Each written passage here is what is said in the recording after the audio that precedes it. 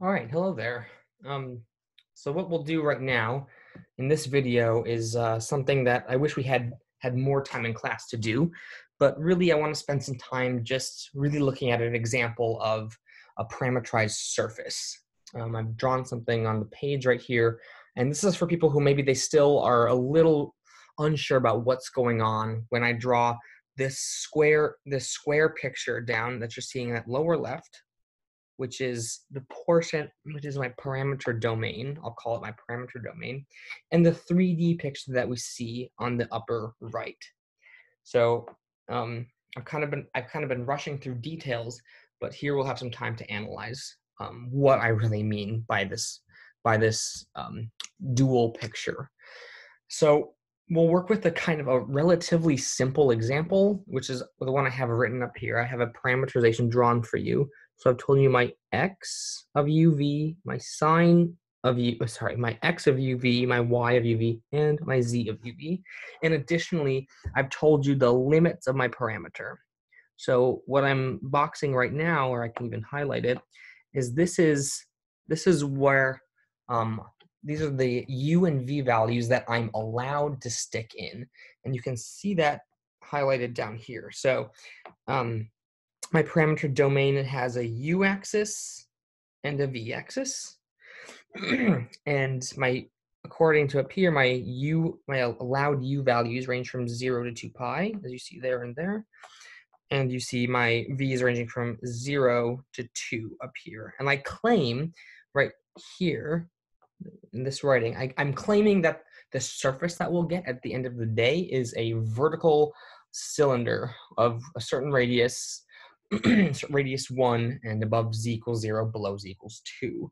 And I say the side because I'm not including like the edges of the can, if you think of it as a can of beans or something, not including those top and bottom flat circles.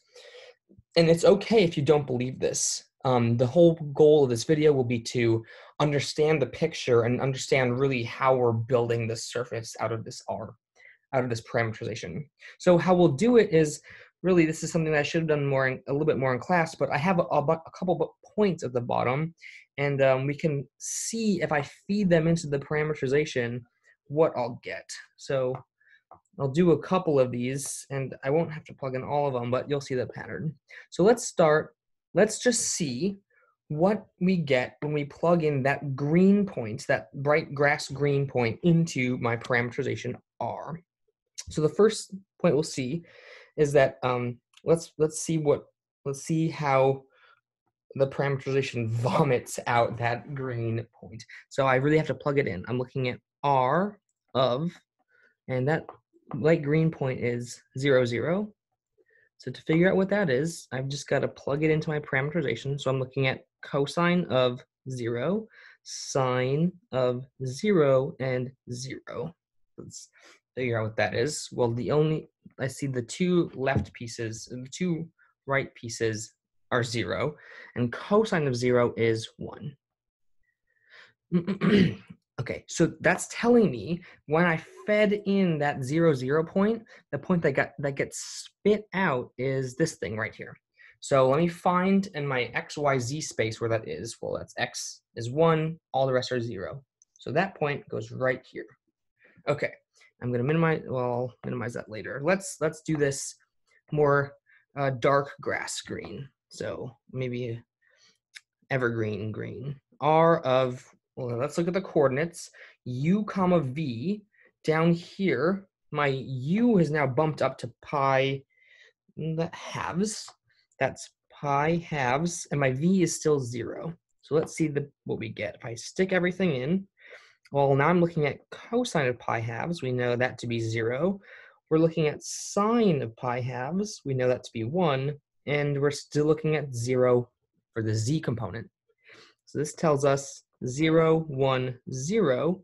That is where the parameterization coughs out this that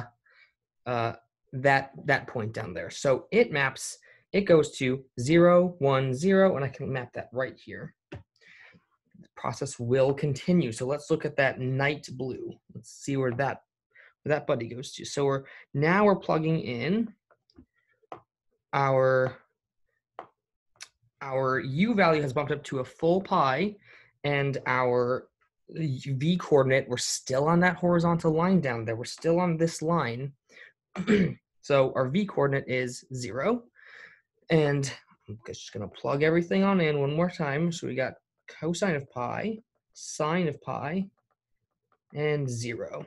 If you remember what this is, we've got -1, 0, 0. Maybe you're starting to see a pattern. I hope so.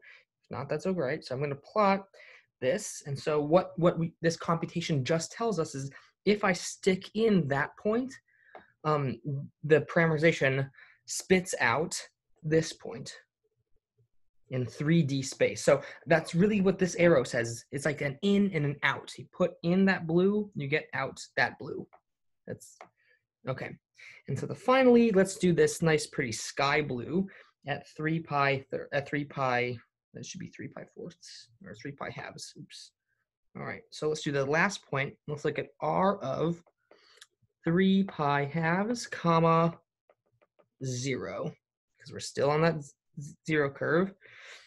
Okay, and we've got, this is, well, I'm going to skip the details, and you can check this is 0, -1, 0.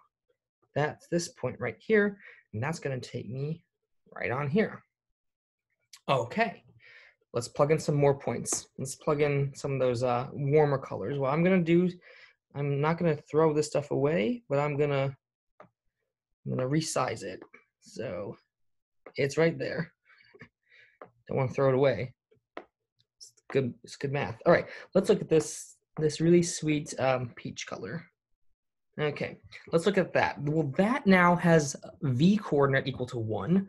So we're going to be looking now at r of, well, the u coordinate is 0. So 0, 1. We're going to plug all that in.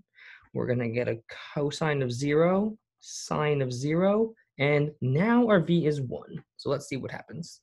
We're going to get 1, 0, 1. So really the only thing that's changing is now our height is bumped up by 1. This is what's different than that grass green from our last time. So let's plot that. It's going to be just 1 unit above the green. All the other coordinates, oops, it agrees with the x and y of the light green, so I just need to bump it up by 1. So really think that's like distance 1 right there. All right. And I hope you can start to see where the rest of this is going to go. So I'm going to skip some of the details. Now, this melon color is pi halves, 1. And I hope you can believe that that will go to 0, 1, 1. Really, it's just the thing that's sitting over the forest green by that right there. Okay, and at this point, I hope you can see that the red will fall a unit above the blue. So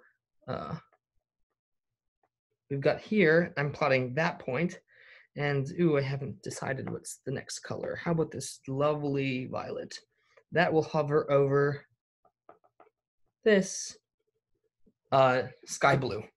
And so I didn't do the computations for the red and the purple, but if you could just plug it in and it would be very similar. You would get here, you would plug, I'll make it red just to be visually appealing. This, I promise you plug it in, you'll get -1, 0, 1, and I promise you plug in that purple, I promise what you'll get is 0, -1, 1, I swear. And so let's do a last set of colors. Let's do like a light gray. Then the light gray is going to be 1 unit above the peach, the pink. So now we're right here. I'm going to darken my gray to get, I guess, this one. And that's going to be 1 unit above the melon color.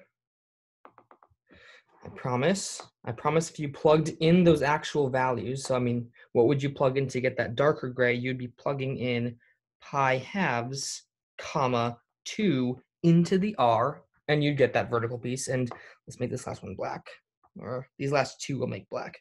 Okay, so there, and there we go. So you're kind of starting to see maybe these points do fall on the edge of a cylinder.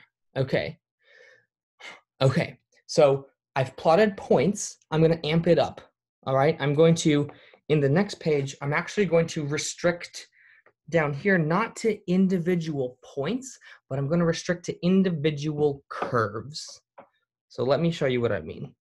So instead now, let me draw the same UV plane. We're going 0 to 2 pi. We're going 0 to 2. And let's see what happens along, what's a good color? Let's do purple. Okay. Okay, so let's do this color.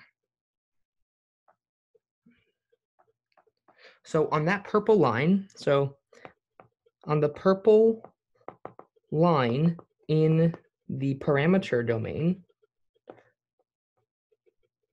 what do I have? Well, I have V is 0 and U ranges between 0 and 2 pi. Here's 0, here's up here at 2 pi, and they're all at constant elevation 0.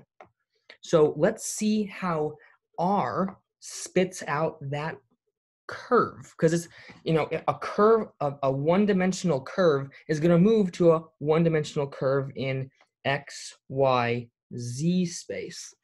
All right, so I want to erase that thing down there. Okay, so we'll be drawing something in X, Y, Z space. And let's actually go back to that parametrization. So the parametrization, well, I'll write it down here. It was R of UV equals cosine U sine U V. That was what the thing we're plugging in into every time. That's the money. That's what we're sticking to. So if I plug in that set of bounds into my parameter, I'm looking at R of U 0 equals, well, I got cosine of U sine of U 0. And now don't let that U scare you. If that were a T, I know you know what that is. If that were a T, you'd say that's a unit circle going around counterclockwise in the Z equals 0 plane. So there's nothing different with U's and B's, with U's and T's. So I can actually draw that picture in here. So we're looking at this unit circle. And I'm going to try to remember the color scheme that we used. So this point was this point. The dark green was this dark green. Then we bumped up to night blue. And then the last thing we had was the baby blue. All right. That's just trying to relive the picture from last time. So you're seeing, going back and forth, you're seeing that purple ring on the bottom is connecting the dots. Let's kind of do two more. So this horizontal line, okay, so now the red line in the UV plane is similar. It's not V equals 0, so I'm comparing and contrasting what I had right here. So that red line is a line where U is starting off at 0. It's ranging up to 2 pi. So I'm going to write that. So 0 is less than or equal to U. U is ranging up till 2 pi. And along that red line, what do I have? This constant V equals 1. So let's plug this data, just like we did, back into the parameter, into the big R. So I'm looking at R, U is ranging, V is fixed at 1. What will I get? It's cosine of U, sine of U, 1. Again, if you really like T's, this is just cosine of T, sine of T, constant 1. I'm going to erase it because, I mean, we don't need it. I'm changing T's for U's. It doesn't matter so much. This describes a unit circle centered along the z-axis, going counterclockwise, radius 1, and it has height constant 1. So what do we have? I'll draw, this is z equals 1, and the picture we have is just shift that purple circle up 1. So we're getting this. You're starting to see the cylinder. And I've drawn the arrows because I want to show, we know as we increase like a t parameter, we move counterclockwise. So that's how I know that's one way that I know that this red circle is going to be moving in a counterclockwise fashion. I mean, another way, if you can go back to what we had before, I mean, really, it was as we did light pink, melon, red, purple, we got light pink, melon, red, purple. So that was a counterclockwise motion. So that's another way you can convince yourself of the directionality that you're moving. And I won't bore you because I'm sure at this point, I hope at this point you can see that this horizontal line up here is going to be, again, a unit circle up here. And you can get that because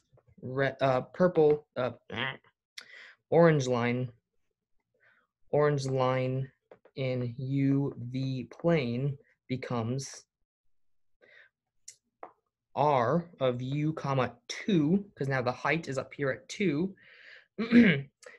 equals cosine of U, sine of U, comma 2. And that's just, again, a unit circle moving counterclockwise of radius 1, situated up there at height 2. Okay, so let's do a couple of the other kinds of lines in the UV plane. I'm going to minimize this. Okay, make that go away. Don't want to resize that puppy. Yes, okay. That's pretty as a small thing. All right, so let's do a vertical line. Let us do, well, I like blue. So let's start this line. Make it thick. All right. So now the blue line in parameter domain is, okay, now this time my U is fixed and my V ranges from 0 to 2. Because, right, look at this blue segment. I'm stuck at my U is constant and my lowest V is 0. My highest V is 2. So my V goes between 0 and 2. And my theta, not theta, well, it's kind of theta, but my U is fixed dead 0. So I'm going to plug this into my parameterization. So I'm going to plug this data into my R. So wherever I write a U, it's going to be fixed at 0, and I'm going to let that V range from 0 to 2. Well, if I plug this stuff in, I'll get cosine of 0, sine of 0, V. Simplifying that, that's 1, 0, V. And if you really want to go further, I'm going to separate this as we've done in the past, because this describes a vertical line segment. You can do it a base point times a velocity vector. So I'm going to do 1, 0, 0 plus V times 1, 0, 0. And V is ranging from 0 to 2. So it's really, if I draw this segment, forget I have all that junk there. If this were a T, you would definitely tell me this parametrizes a line segment beginning at 1, 0, 0, green point, and it moves precisely vertically upwards. So, all right. Oh, I should have done that in blue, shouldn't I have? Yes, blue. Okay. All right. So that's that segment. And now I hope you're really seeing the pieces of the cylinder come together. So without actually doing this computation 3 more times, I'll just tell you, all right, this green segment will go where? In the back. Okay, it's going to overlap a little bit. I don't want it to overlap. You can kind of see the difference, I hope. My picture isn't perfect, but I hope it's good enough. All right, then we've got this one coming up over here. And then we have, what's a really nice color? This lemon is pretty, so we're going to do this. Okay, so you can kind of see how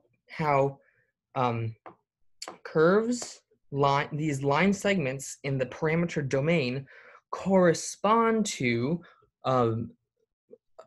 circles and lines and in 3D space in 3D. So the idea is any picture down here has a corresponding picture up here.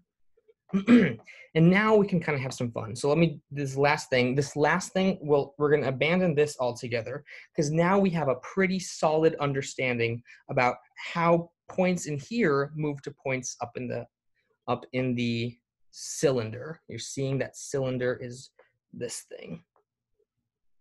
Okay. let's draw one last thing. Let's see. This is kind of fun. So let me draw. How did we cut this up? We had like 1, 2, 3, 4. And this corresponded to X, Y, Z. And it's like the 8 parts of this cylinder. Ah, whack. All right. And let me kind of show you. I hope this is illustrative. Okay, okay. I am going to call, let's see. This lemon box corresponds to this lemon box. You can kind of convince yourself from the previous page that that's where this lemon, the red, the green. This picture I drew over here was wrong. Oops, sorry about that. Because this should be theta equals 0, that vertical blue. This is theta equals 2 pi, or pi halves. This is pi. This is 3 pi halves. And so this better wind back up to 2 pi. Okay, so if I write the, let's see. What the parametrization sort of does is it takes this rectangle and it wraps it around. So if I drew an orange 1 right here, that would look like 1 over here. If I drew a 2 right here, okay, this is gonna be really tough. I should have practiced this before I did everything. So, okay. That is going to be this over here. So it's going to be a reverse 2. It's going to be something like this. All right, then a 3 right here would look something like a 3. And a 4 right here is the easiest one to draw. 4 right there. Is that right? Does this make sense? Yes, that should make sense, I think. Yes, that makes sense. Okay, let me try it again below. So let's do beneath a 4, I'll have 8. So that might show up as an 8 right here.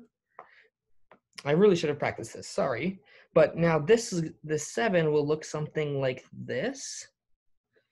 Now the backside gets really tricky, so just bear with me. That 6 will look like a reversed 6 on the other side. And what's the last color? Let's do black, is a 6, 7, 5.